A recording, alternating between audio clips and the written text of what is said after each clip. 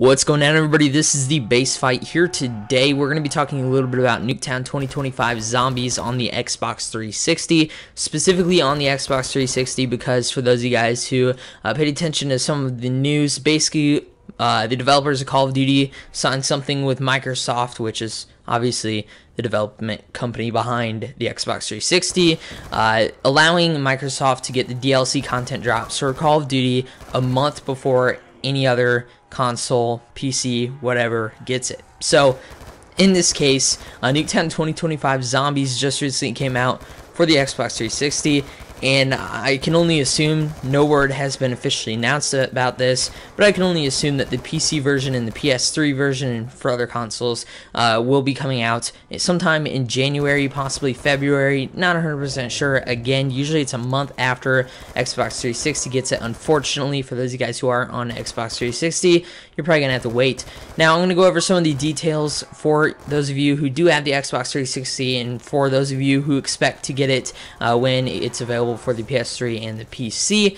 Basically, if you've pre-ordered or just flat out purchased the Care Package Edition or Hardened Edition of the game, you have the access to the map itself. So you get Nuketown 2025 Zombies with the Care Package Edition or the Hardened Edition. But if you did not get the Care Package or the Hardened Edition, if you just got the regular edition, you're going to have to get the $50 Season Pass.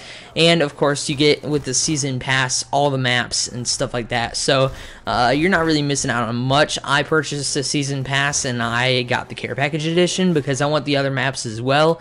But I got Nuketown 2025 Zombies. What you're watching now is my very first game in Zombies of any type of Call of Duty. I never played Black Ops because I got my Xbox 360 right when MW3 came out, and MW3 unfortunately did not have a Zombies edition in the games, no zombie multiplayer game mode in there, but Black Ops 2 luckily has it, and I'm really enjoying Nuketown 2025 Zombies edition. It's a very close quarters map, makes it very hard to play, especially since this was my very first game you're watching. I'll get better at it over time.